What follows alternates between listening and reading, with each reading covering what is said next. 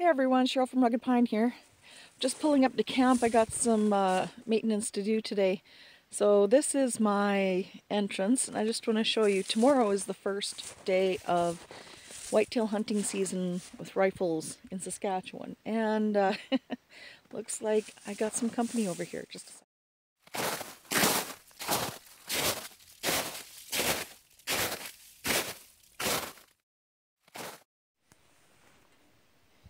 Yeah, got a few tracks going through here. I noticed a few times ago when we came there was mule deer walking through here.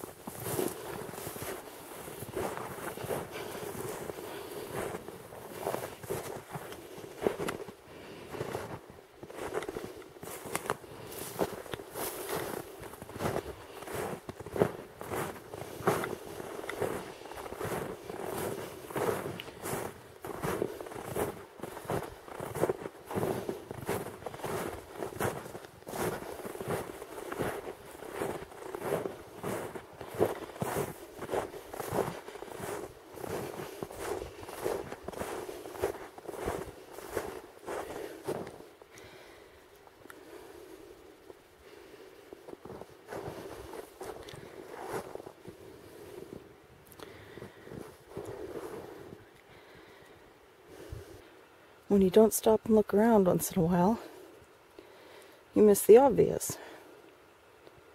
And here are some little moose tracks.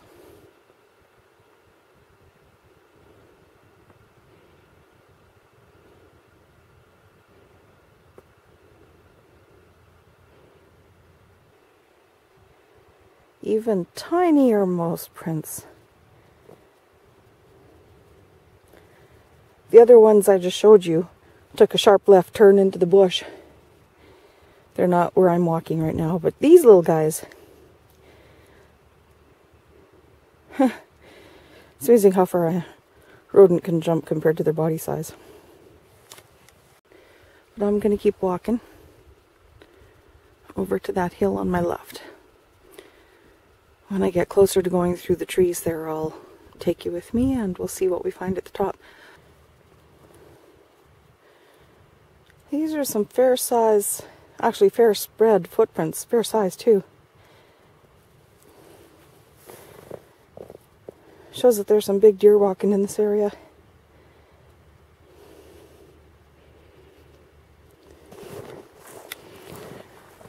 Another trail. Seeing lots of day-old prints. The odd fresh one or two, but not hours ago kind of a thing. Huh.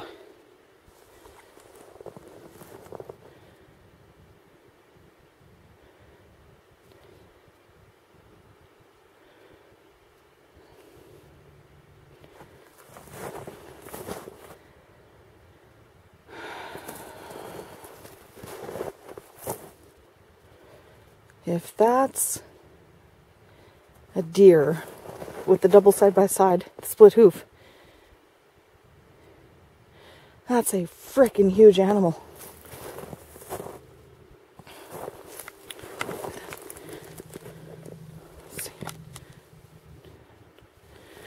Let's check out another one here. See, they have the two dots in front. Oh, maybe they have elk in this area.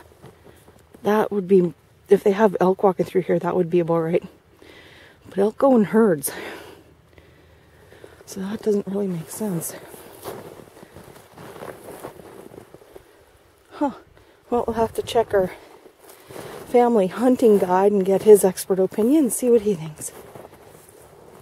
He's a hell of a tracker, Uncle Lyle. Well, up the hill.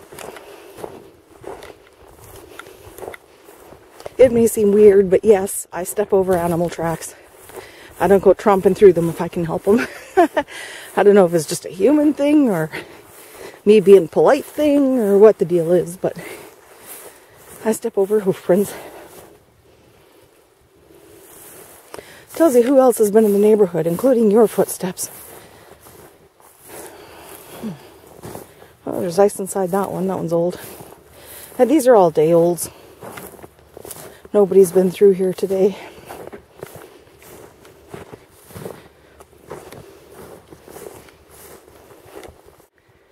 Okay, I'm on the top of the North Hill. This is looking west. It is 4:15-ish in the afternoon. This is looking south. Actually, I'm going to go around this end of the tree line. And there's a hill on the other side. I'm going to climb that one and see what I get. You can see that trail right through the middle of the trees. That is me.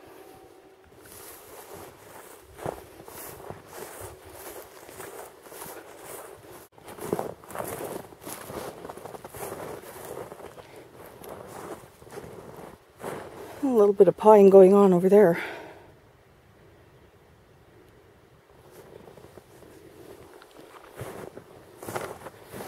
Another big spread in the hooves. Bigger animal.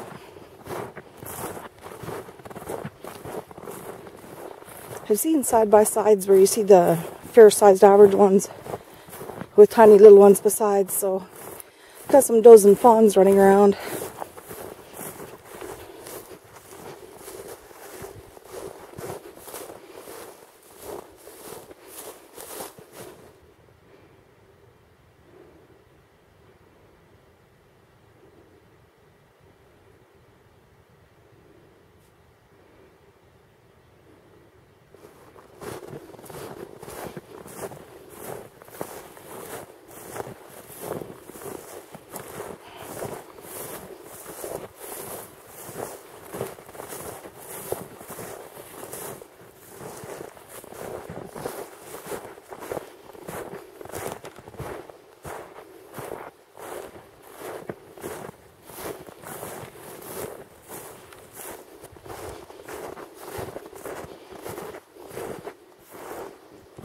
This is fresh.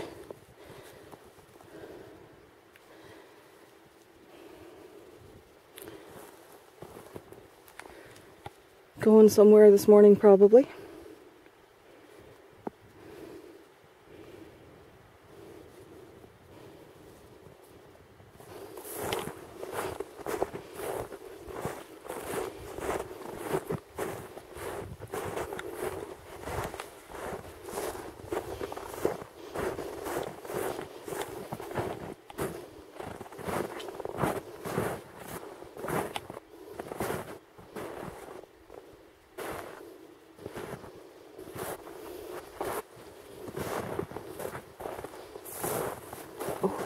Again.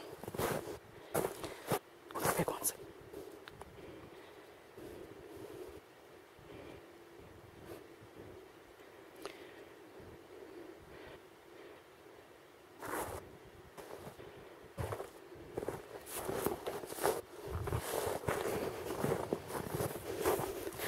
I guess out here, it's one nice thing about Saskatchewan. Here, there's nowhere in this province that is bad view. You can stand anywhere. See the stars, see the sunset. That's what I love about this province.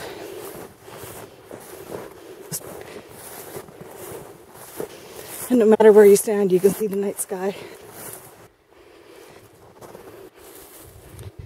Okay. Over there is where I came through.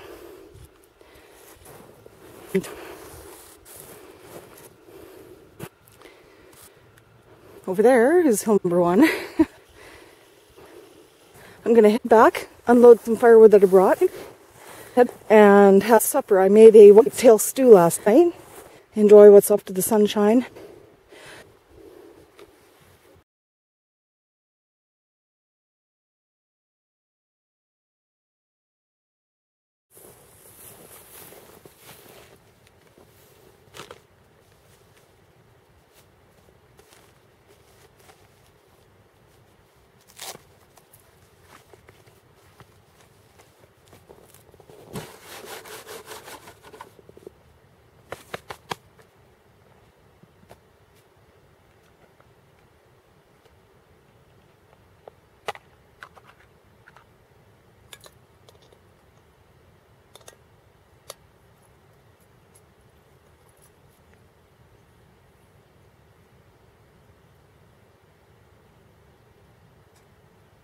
Pull the flaps to the outside. This actually, this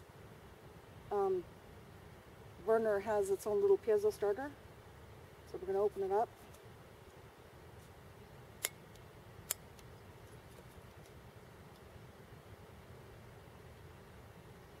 Oh, there we go. Had to open it further.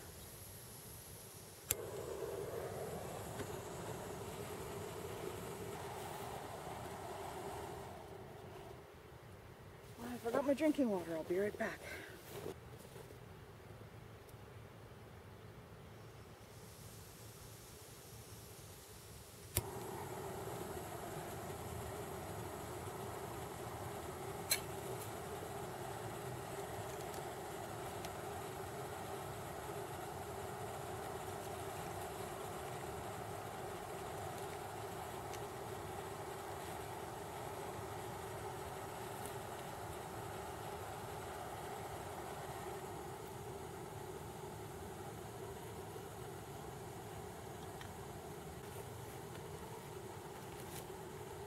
So this little burner that I got off Amazon. It was only like $8 or $9. Amazon.ca. Nice thing is it came with its own piezo ignition on it. I've used it a few times now and the ignition doesn't seem to fail at all. But of course I never go around anywhere without my lighter on me, so as long as I can open up the fuel source I can light it. I'm going to start with making myself a coffee, or a hot chocolate. When Stuart's out with me I make coffee, because that's what he drinks. So I'll transfer that to this, and then I have my stew. I'll throw that into the cup and heat it up, and supper will be ready shortly.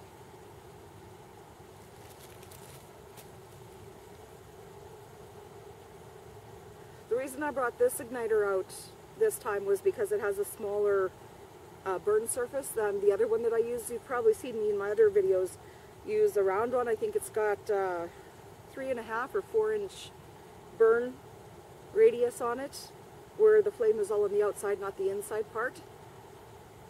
And that just spreads out the heat for bigger pots and pans. Well, I'm just using a small mug, so I got to be careful I don't burn the stew or whatever I put directly in the center of the cup. So I'll have to stir it as I go. But for just boiling water, it's nice to have that concentrated heat in the middle, and that'll just heat it up a little faster, hopefully. Use less fuel.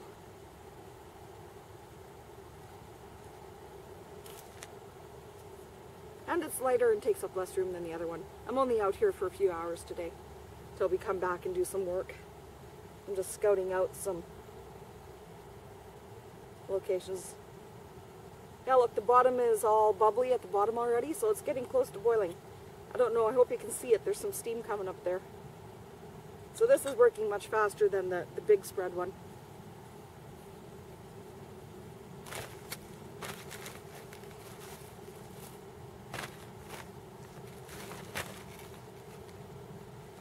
Then if I feel like dessert, I have a fruit cup and a chocolate bar, but I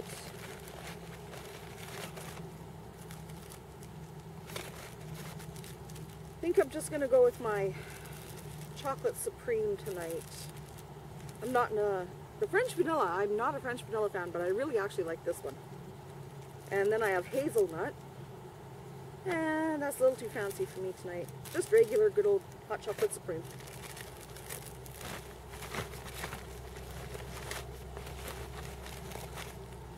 I'm using my titanium spork.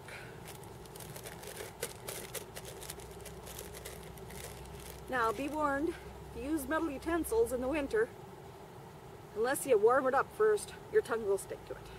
I'm speaking from experience, so don't do what I did.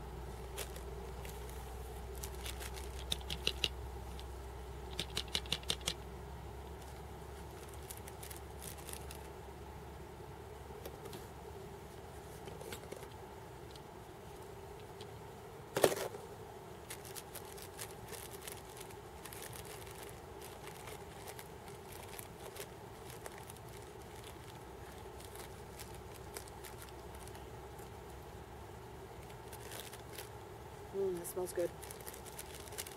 Sun's going down, so I better get my food going fast here.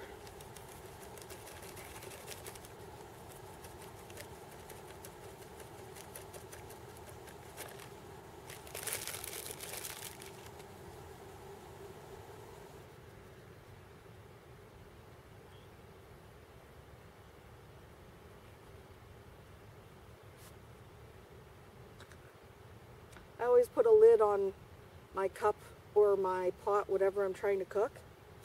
Use my energy a lot more wisely. Keeps the heat in and boils faster. Oh wow, that's actually quite a bit. Yeah, turn to snow.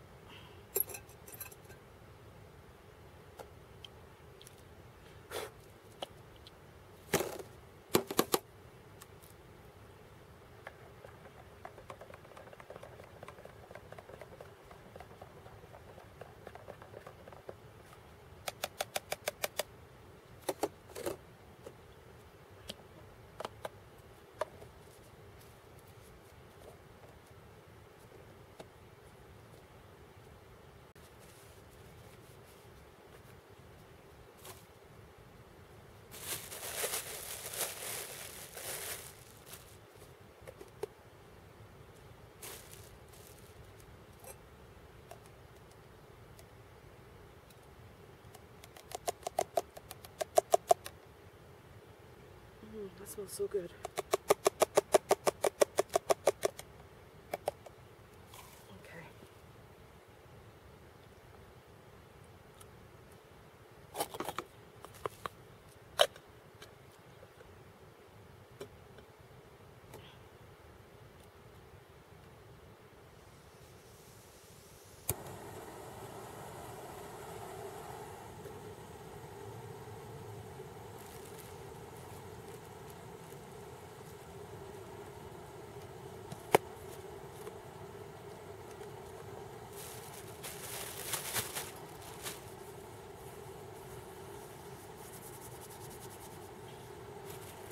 Got some bun with a little bit of butter on it.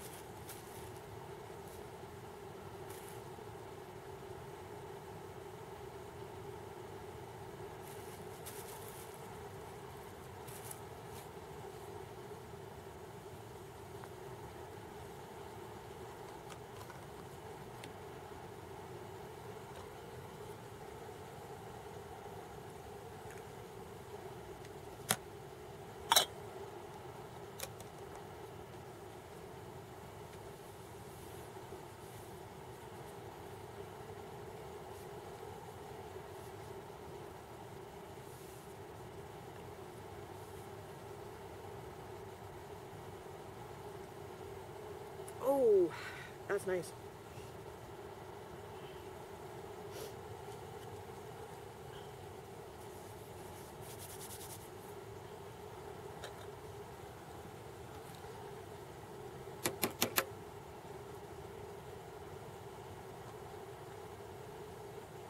It's boiling already. Been about 60 seconds.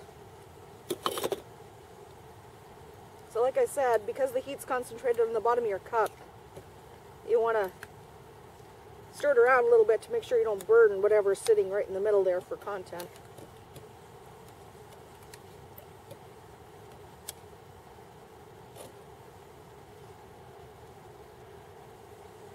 it's lukewarm. We're going to give it another minute and that'll be good. So this recipe, found in one of my hunting cookbooks, and it is just a venison recipe. I'm sure you could do it with meat, with beef. And so it's really simple. You don't need too many ingredients. 4 cans of water, or substituting out 4 cans of beef liquid. So you're going to need that. So you start with your 2 pounds of whatever. In this case I use whitetail. You cut it into cubes about 1 inch by 1 inch, and then you pat it dry with a paper towel, throw the paper towel out. Then you take salt and pepper, sprinkle it all over your meat, spread it liberally, and then you take a little bit of flour, just a sprinkle over top, and give it a light coating. So you're going to shake up your meat again with that light flour coating on it, and then you're going to set that aside. Now you need 3 tablespoons of butter and 2 medium-sized yellow onions. Well, I used yellow. I suppose you could use white or Spanish or whatever suits your fancy there. Chop it up into little bits and throw that in a pan on medium heat. So you're going to soften up the onion but not make it soggy. Just soften it up a little bit. So for 5 minutes on medium heat. Then you're going to take your meat, throw it on top of the onions, stir it in, give it another 5 minutes of cooking. So it's going to basically brown or braise the meat. And then you're going to take a stew pot, take that meat mixture off the heat, throw the stew pot on the heat, throw your frying pan contents into the stew pot. You're going to add 2 medium-sized cubed tomatoes. You're going to add either the 4 cups of water, but what I did was I used the beef water, the beef juice, and I had 1 can of that, so I threw in 3 extra cans of the regular tap water, and you stir it up, and maybe once it comes to a boil, then you turn it down to simmer for another hour. So with the salt, the pepper, oh, garlic powder, I missed garlic powder. You have to throw in a teaspoon of garlic powder when you throw in your beef juice and your tomatoes. So you've got your salt, your pepper, your garlic.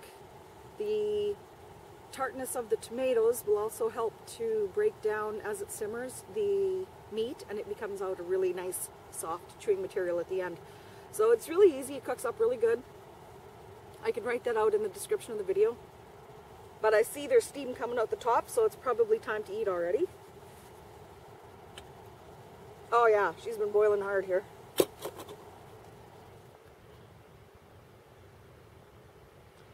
Now I have to let that cool down, so I might as well have a drink of my hot chocolate while it cools down.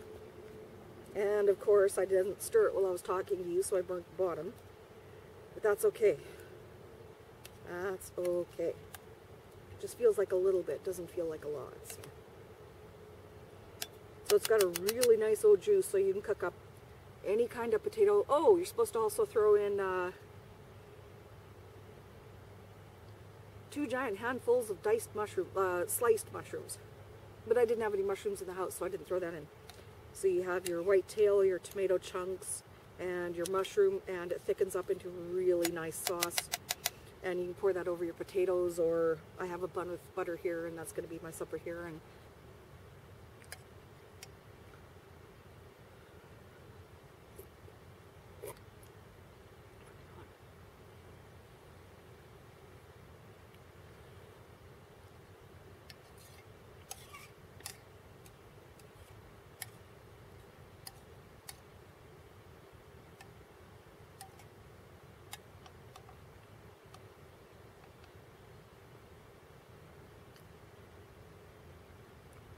this is so good. This is 1,000 times better than anything you'll get in one of those ration packs or those dehydrated meals from the store. When at all possible, I like to cook my own camp food ahead of time and bring it out. So much tastier. Another option is you could dice up some potatoes and throw them in probably 20 minutes before you're done simmering. If you put them in right at the beginning, they're going to turn to mush. But that would be another option. Throw in another 2 giant or 2 medium potatoes in there as extra filler. Maybe a little bit of corn if you wanted.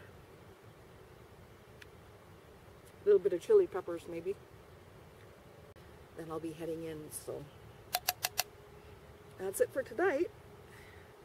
Thanks for coming for a walk around with me, seeing out the other couple hills over there. I haven't been up those yet to see what I could see on the other side, just like the bear in that little children's rhyme. So enjoy, and we'll see you on the next walkabout. Thanks for watching.